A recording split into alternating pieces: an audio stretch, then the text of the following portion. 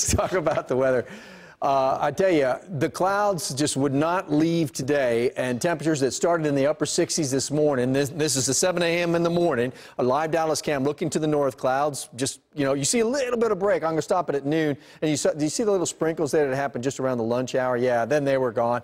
The sun tried to break out, then the clouds run back in. This is our current look right now. The morning low is 68. We're sitting at 74, so not much of a warm up through the course of the day. And if you look now, remember, we're looking north in this camera, so if you look north to the northwest, it looks like a little bit of rain. Indeed, there is a little bit of rain out there, and I'll show you here in just a second. But in Addison, it's 73, Duncanville, 71, 72 Mesquite, and very muggy out there, by the way, not your exaggeration. You are feeling some very muggy air in place. That's the rain that you're seeing there on the sky cam. You can see here it's mostly, to north along 35W corridor, but some of it's getting a little bit closer to Tarrant County. Right now, it's over in Wise and slowly moving down to the south, but you can see a few areas of maybe moderate rain, very small, very light. Coverage is going to be small, 20% chance. It's ahead of this cold front that's moving very slowly through the area through the course of the evening. So let me show you on Future Sky Forecast what happens. This is at 6 o'clock, and we think this is about where the front will be. By the way, it's exaggerating the coverage of the rain,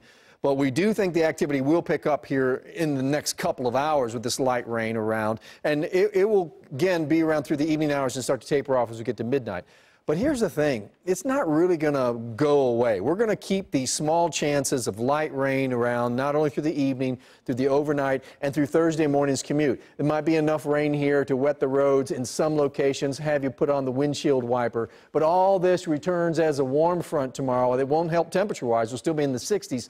But what that means is that we still have rain around tomorrow afternoon, even in tomorrow even, maybe even Friday morning, before it starts to clear out Friday, and then it really starts to warm up. We're talking about a high about 81 degrees on Friday on a very windy day. So we go to upper 60s tomorrow to 80s on Friday. If you're wondering about the weekend, another cold front comes through. It'll be dry, but it looks like temperatures will be in the 60s, and Sunday morning we'll have a little frost around. We'll have temperatures trying to recover before another cold front arrives just before Thanksgiving. Guys?